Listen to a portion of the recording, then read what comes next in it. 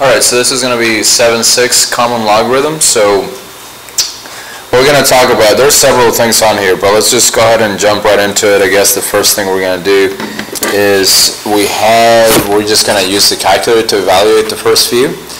And there is actually a log key on your calculator, and it's right here, right by the 7. So I'm not going to do all of these, obviously, otherwise you're just going to watch me enter, type in points into a calculator and get a number, so that's not going to be very useful. So log of 18, that's just going to give us 1.255. Well, now we're going to round to the nearest tenth. So this is approximately 1.2, well actually 1.3 if we're going to round. Alright, on number 2, same idea. We're going to press this log key that's beside the 7. And we're going to type in a 39. That's going to give us a 1.6 approximately. We're going to round to the nearest tenth. Okay, so that's essentially how you do this first few, right? So just be aware that you have that log key that you're actually going to use quite a bit while using this homework.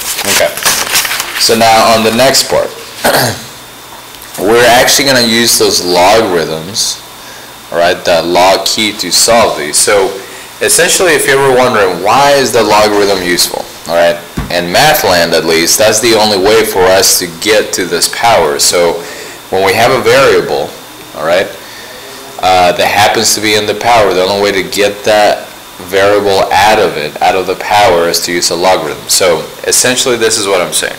Okay, we're gonna take the log, and actually this log is actually log base 10, even though we never write this 10, but that's log base 10.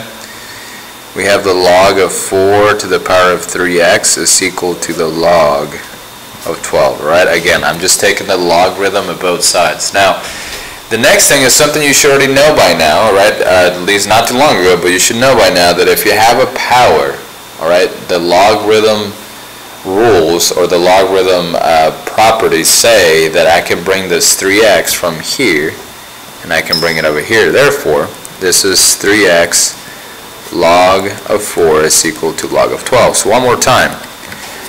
The logarithm is the properties of logarithms is what allows me to bring something that's up as a power, bring it in front of the log, and now it makes this a whole lot easier. Okay, so now my goal is to try to isolate this x. Okay, so I'm going to divide both sides by the log of 4. Alright, that will cancel that completely. I'm going to divide this by the log of 4. And then finally, I'm also going to divide by 3. Alright, I'm dividing by 3 so I can get rid of this 3. Now the only thing I would say is be careful, alright, the log of 12 divided by the log of 4 is not the log of 3. Alright, log of 12 is a certain number and log of 4 is a certain number. So if you have all of that, just make sure you type it all on your calculator. Okay, so we have the log of 12 divided by 3 log of 4. Okay, so our answer is going to be since we're running to the nearest tenth, we're going to round that to 0.6. Okay, so we're going to say that x is approximately 0.6. Okay, now on number 8, we're going to use the same idea. Alright, we're trying to notice that the variable is in the power, so I'm going to use a logarithm. Alright, so I'm going to take the log of both sides.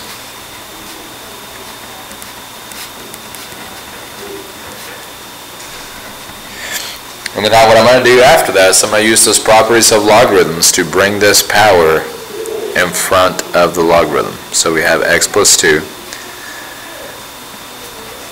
log of 6 is equal to log of 18. Okay? At this point, notice that this is x plus 2 times log of 6. So I'm going to divide both sides by log of 6.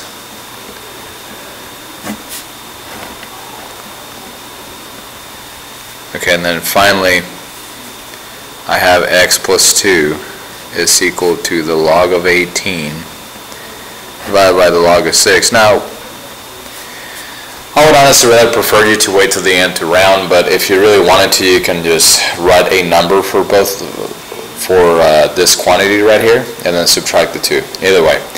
At this point, I'm going to subtract 2 from each side. And then my answer, therefore, is going to be x is approximately, and I will just use my calculator to type in the whole entire thing. We're going to press this button, alpha y equal, and that gives me the fraction if you have this type of calculator. So we're going to write this as log of 18 over log of 6, and then we're going to subtract 2 from it. Okay, so the answer is negative 3.8, which we're going to round to negative 0.4. Okay, so that's that for that question. Now I'm going to, let's see what I can do here. Let me do number 9. It is different enough, so we'll do number 9. I'm going to definitely skip a few here. So again, we're going to take the log of both sides. Okay, and just be aware that this power that normally goes here, I can move it in front of the logarithm. So this is 4x minus 2. Okay, now just like before, we're going to go ahead and try to get the x by itself. Notice that I wrote parentheses so that you would know that you're multiplying this quantity times the log of 5. So first step is that I will divide by log of 5. Alright, so we're going to divide this by log of 5. So I end up with 4x minus 2 is equal to some number. Now that number, you might want to, at this point, if you want to go ahead and just type in what is the log of 120 divided by log of 5, you can. I think I will, just because I am going to have to add the 2, excuse me, and then divide by 4. So I don't want to cram you full of numbers that you may get lost on. So this is about 2.97, let's call that 5. Okay, so I'm rounding just a little bit, but notice that I'm not rounding to the 10th. Alright, I'm going to wait to do that till the end. So now at that point, we're going to do the same thing we've always done with a linear function. We're going to add the 2 and then divide by 4. So we're going to add 2. So this is going to be 4x is equal to 4.975. And then we're going to divide this by 4. Okay? So again, we're going to divide each side by 4.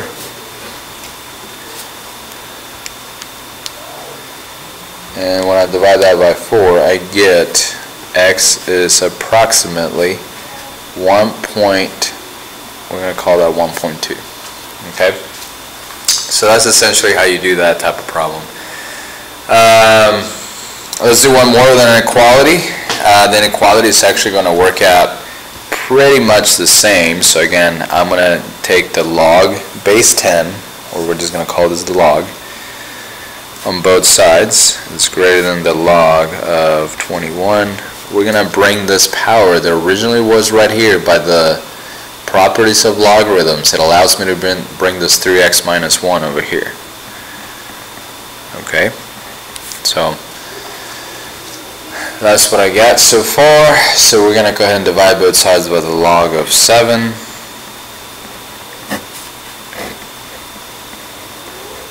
Okay, and I'm going to end up with 3x minus 1 is greater than whatever that number is. Alright, and to find out that number, I'm going to use my calculator. So we have, let's see, log of 21 divided by log of 7. And remember, you need to put it in like that. This is not the same as the log of 3. Right. This one gave me a fraction, which I actually don't want. I want the decimal point. So again, this is not the same thing as log of 3. Just remember that. So this is going to be 1.56, call it 5. Okay. And then now we're going to do the same thing we've always done with a linear function, which is add the 1. Add 1. That's going to give me 3x is greater than 2.565, excuse me. And then we're going to divide that by 3. So now at this point, I'm going to divide both sides by 3. Alright, I'm going to write it over here. Hopefully you can see that.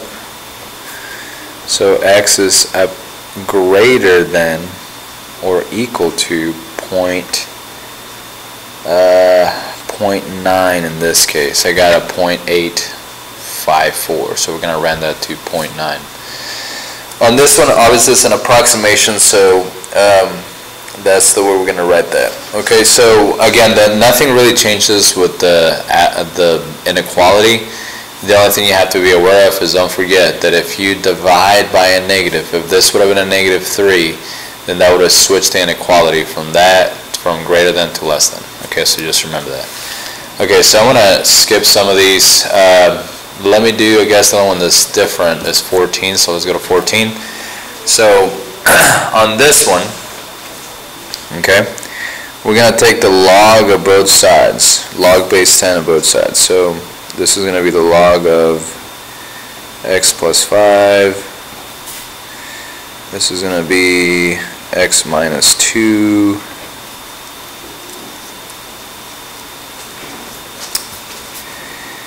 And this is going to be the log of 3 on this side. Okay, so do save a little bit of space because this one's going to be different enough. Now the problem that I face is that I have x's both here and here. Okay, so that's what's going to make it a little bit more difficult on us. So the thing that you do if you have a logarithm on both sides is that I'm going to go ahead and distribute. Okay, so this is one term, so I'm going to distribute this. I'm going to write this as x log of 2 plus 5 log of 2 is equal to x log of 3. And this one's going to be minus 2 log of 3. Okay. Okay, so I did all of that, and this is why. Okay, now I have all the x terms, right? I have an x term here, and I'm going to maybe underline it so you can see it. I'm going to try to bring those two together, all right? So what I'm going to do here is I'm going to subtract this x log of 3 to this side, and simultaneously I'm going to subtract this to the other side. Now, again, I really wish I had more room on this, but we're going to subtract the 5 log of 2 from this side and that side. Okay, so that's gone. And then simultaneously I'm going to subtract this x log of 3. Okay, now remember this pink line right here, I'm not dividing. Okay, I was trying to show you which one are the like terms. So anyways, long story short, on the left side I end up with x log of 2 minus x log of 3. And on the right side I end up with everything that does not have an x. In this case, that's going to be negative 2 log of 3 minus 5 log of 2. Okay, at this point I am going to switch out to another piece of paper so you can hopefully see that. I apologize ahead of time if you did print this notes off, you may not have room, right? I don't want to scrunch this because this is when it gets perhaps difficult. Okay, so on the left side, okay, I have a common factor of x. I'm going to factor an x out. Okay, log of 2 and log of 3 are not like terms, so don't do anything with those. So if I factor that, I end up with log of 2 minus log of 3 is equal to all of this stuff. Okay, now let's write it out. It doesn't really hurt if I do that. You just have to be really careful. Right, and now finally, here's the weirdest part. Log of 2 minus log of 3 is just some number. Alright, and that's what you can't forget. And it's difficult for some algebra students to understand that. It's just some number. So what that means is that I can divide both sides by the log of 2 minus the log of 3 because both of these are just some number. Okay? So I'm going to divide this also by the log of 2 minus the log of 3. Now, you can, if you want to, you could use the rules of logarithms and put that 2 up here as a power, put the 5 as a power. You can do many things, but I think for y'all it's just easier if you just write it all out, and then at the end of it all, okay, at the end of this, I'm just going to type it in exactly like I see it. Okay, so remember I press the alpha y equals button. So I have negative 2 log of 3 minus 2.5 log of 2 all over log of 2 minus the log of 3. Okay. And again, like I said, there's many tricks to try to combine these into a much nicer looking equation, but I think that can get confusing for some of you, so I won't. Okay, so it gave me that fraction. I really don't want any fractions, so I'm going to turn this into a decimal, and if you have that problem, just press math and go to option number 2, and that should give me a decimal instead. So we got that the answer is about 13.9665, all right? Now, because we're running to the nearest tenth, that means that the answer is going to be x is approximately 14 in this case, 14.0. Okay. There is perhaps one way to check that if you wanted to do this. If you wanted to check that, notice that this is kind of a crazy number, right? So we can press the STO key, store, and then we can press X, and we can store that as such. So now the calculator thinks that X is that 13.966 number, and then if I did this correctly, I should get about the same answer. Okay, so if I press that, I should get some answer, and if I have this, I should get an answer that's very similar to it at the very least. Okay, so notice that I didn't say exactly. Sometimes because of the way the calculator rounds, you may get a slightly different answer, but notice that these are almost the same. Okay, so that is that for that problem. Hopefully it wasn't too much for you. Now at the end, okay, we do have this rule, and there is a key for this. I'm not 100% sure why they give you these. Notice that the formula is actually up here. Okay, that's the formula you have to use for that. So if you have a log base anything, all right, this is how you do this with the calculator. You have a log base 3 of 16. So to do that, you would need to write this. This is the same thing as the log. Let me see, where am I at? I kind of got lost a little bit.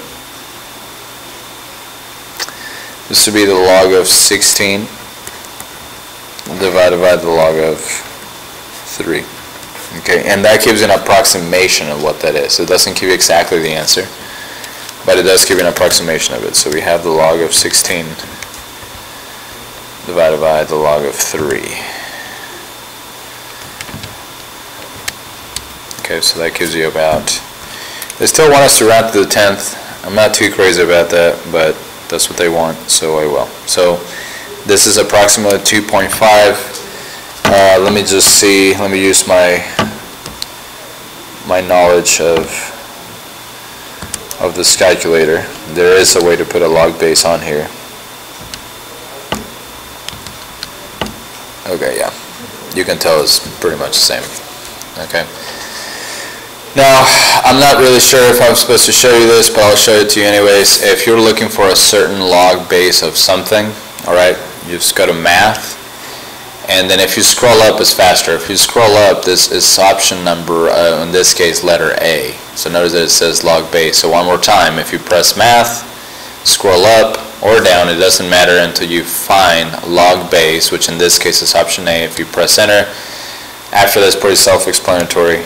You can just do it like that, and there's your answer. Okay? Well, other than that, it doesn't look like there's a whole lot to do this, but it is kind of difficult, all right? So make sure that if you get lost, especially in a problem like this, make sure you come and ask.